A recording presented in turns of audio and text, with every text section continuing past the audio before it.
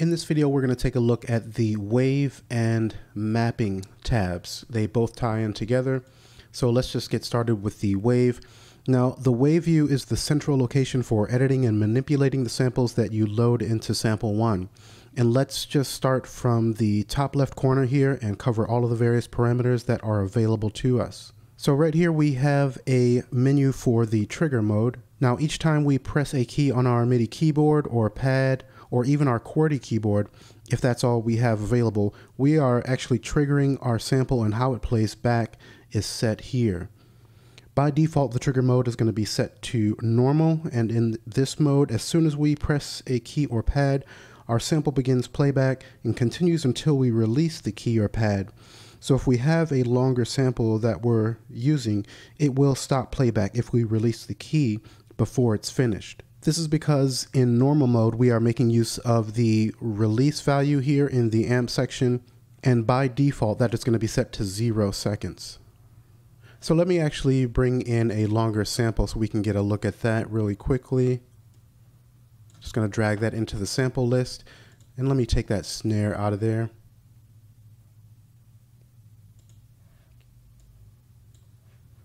And I will bring up the virtual keys. I actually don't have my MIDI keyboard at the moment. So I'm clicking and holding, and then our sample plays all the way through. This is normal mode. If I were to click and release, you see it stops, and that's because in normal mode it's tied into the release. So if I increase that all the way up and then trigger again, you see it plays the sample all the way through, because at the top of our release that is 30 seconds. You can see in that pop-up display there. I'm going to take that back down. And then let's move on to the one shot. Now one shot is going to go ahead and play our sample completely through. We don't need to hold down the key. I'll just trigger once and let go here. And so that completely disregards the release value within our amp section. Now lastly, we have toggle. In this mode, our key or pad acts as a toggle button and both triggers and stops sample playback. So if I go ahead and press C3 here, we start playback. I don't have to hold it down. I'll trigger it again, and then I'll press to stop. And that is the toggle. For now, we'll come back to the normal. Now next to the trigger modes, we have reverse, and this is pretty straightforward. I'll just go ahead and click that, press and hold. I love reverse. I'll take that off. Next we have normalize. This essentially increases the volume of our sample without changing its dynamic range, as would happen with, say, compression. So if I were to click normalize, you notice the waveform here is going to increase in size, but it still maintains the dynamics of our audio sample. In the top center of our wave view, we have the name of our sample that we are currently editing. This just corresponds to the name shown in the sample list here. And you'll just want to pay attention to this display to be sure you're editing the correct sample before you begin making adjustments. And here we have left-right arrows. This is going to move between the next and previous samples that are within the same folder as where we got our percussion loop from. Next to that, we have root, low, and high. You can think of these as the coordinates of our sample as far as where it lies on our keyboard. Now, the root note is simply the key at which our sample will play back at its original pitch, and by default, sample 1 sets it at C3 or middle C. Low and high determine how much of the range of keys that will actually trigger our sample. By default, it will span the entire range of keys from C-2 to G8. And this is where our mapping view actually comes into place. Here we can see our sample spanned across the keyboard range from C-2 to G8. The vertical gray bars represent the white keys, and the dark gray bars represent the white keys. And we have lighter gray thin lines which denote an octave. We also have a slider in the bottom right corner here, which is going to allow us to zoom in on our keyboard map.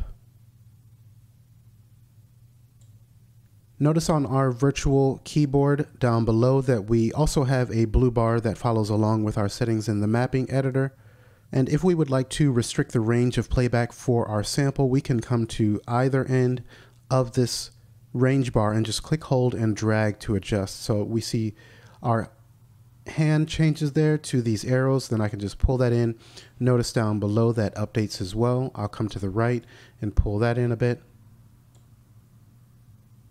Now we can see in the field here, C3 is our root note, and that is indicated by this lighter blue vertical bar, and we can change that root note by click, hold, and dragging. You can see that this updates in the field above just as well as the low and the high. So just by clicking and moving, we then adjust that. And you can take note, again, on the virtual keyboard, we have this lighter horizontal bar that denotes the root.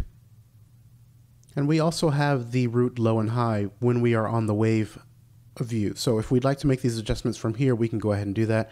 And we have several different options. We can click and just manually enter in a value, or while it's highlighted, we could press a key or pad on our MIDI controller, and then that will populate based on which one you pressed.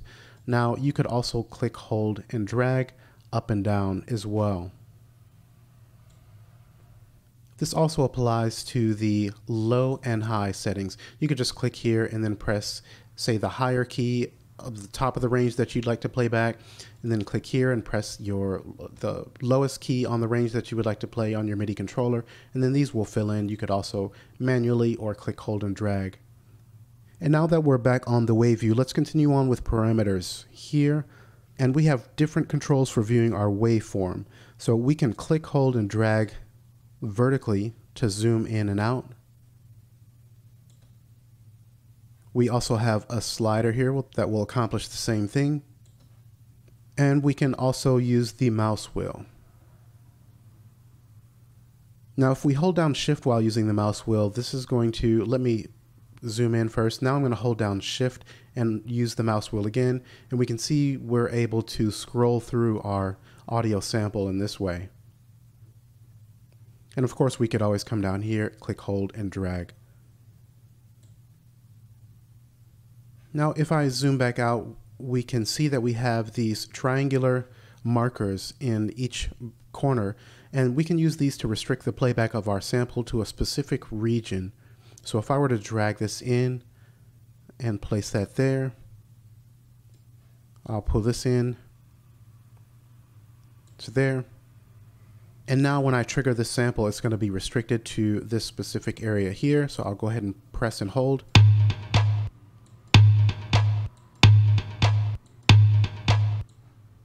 Now we have this magnifying glass icon, which if I click, then we zoom in to where we have these borders set, the triangular playback control. And this is just going to give you a close-up of the specific area that is playing back. And then if I press this again, we're going to zoom back to our complete sample. So we just toggle between those views by using the magnifying glass here. Now, if I were to press the L, let me actually zoom out first. So if you're zoomed out and you want to get to your left marker, just press that. And for some reason that didn't work. Let me scroll over to the right, try that again.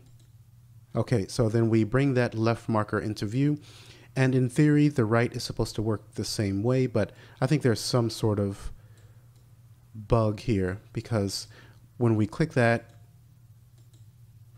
it well,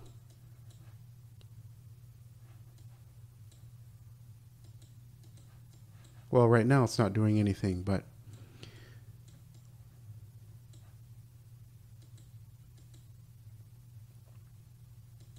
it doesn't seem to be working as it should, is the point. Now, another thing worth mentioning is if I were to zoom in on this left marker here, we're going to see a snapping behavior taking place. If you can notice that. Let me zoom in a little bit further. So you can clearly see that snapping. And this is sample one snapping to zero crossings to try and avoid clicks and pops on playback. Now if you would like to avoid this, actually first if you hold down Shift it's going to be more precise with these jumps. So I'm holding shift and you can see that's moving pretty slowly. If I release, then we're moving pretty quickly through here. So if you're really trying to make a fine adjustment, just hold down shift and it's going to go much slower. Now, if you'd prefer not to have the snapping behavior, you can click in the start down below here, as well as the end fields, and manually enter in a value. Just click once and put your value in. These are in samples. You can also click, hold, and drag, and then you can see that there is no snapping effect. This is just moving smoothly along. If I zoom in a bit more, and the same with the end. We can also use our mouse wheel.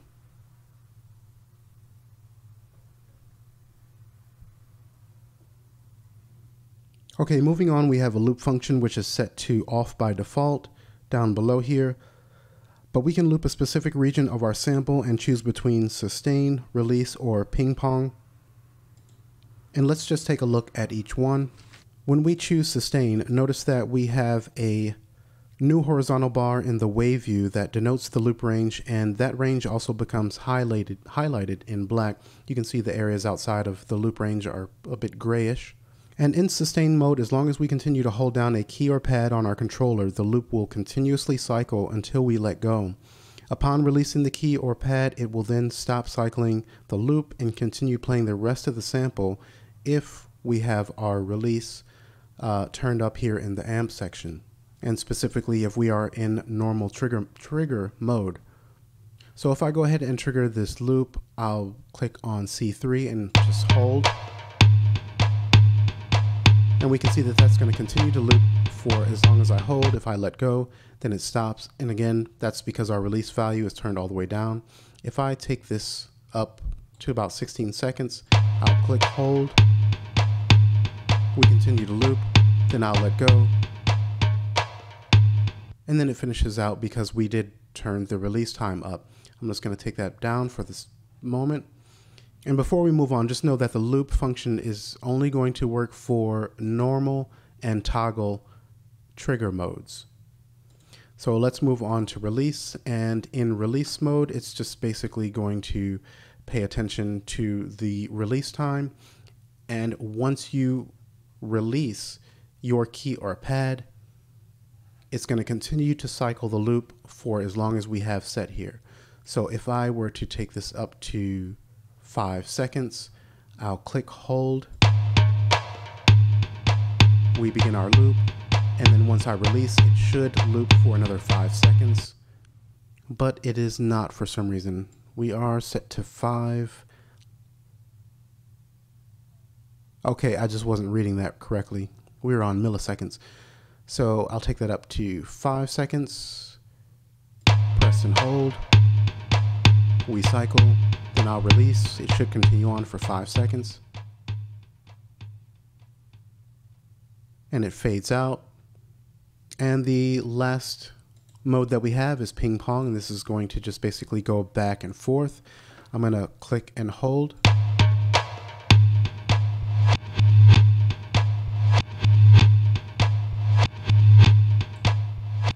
And I'll release, and it's going to continue that ping pong on for about 5 seconds and fade out while doing that, because we are in the normal trigger mode and we have that set up there. But that's a pretty cool effect, and that covers each of the 3 that are available. So I'm going to go ahead and turn that off. Okay, next we have left and right fields, which are going to display the position of our loop markers. So actually I turned this off a little bit soon and jumped the gun, but you can see that that updates for the left marker as I drag, and the right marker is the same. We can also click, hold, and drag in the fields vertically. We can use our mouse, or we can just click once and manually enter in a value, and this is in samples. And then next to that we have a X fade, which is going to be a crossfade in samples. If we end up with clicks or pops in our loop, we can click, hold, and drag to introduce a crossfade between our start and end markers, and hopefully alleviate any clicks or pops that we may have. You can also click and manually enter in a value, and we can go up to 1,000 there, 1,000 samples. I'll click out of there, turn our loop off. And then next we have follow song tempo. So this is going to force our audio sample to follow along with whatever our song tempo is. So right now it is 120. If I trigger the root note C3, we've heard that a million times now and we know what that sounds like. If I click follow song tempo, it sounds pretty much the same because the BPM for this audio sample is 130. And your audio sample does need to have the BPM data encoded into it in order for this function to work. But essentially what this is going to do is stretch our audio as we go up and down the keyboard here. So if I disengage this,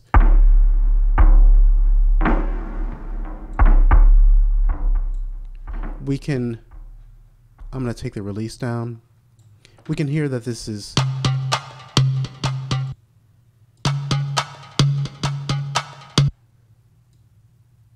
pitched up or down depending on where we trigger.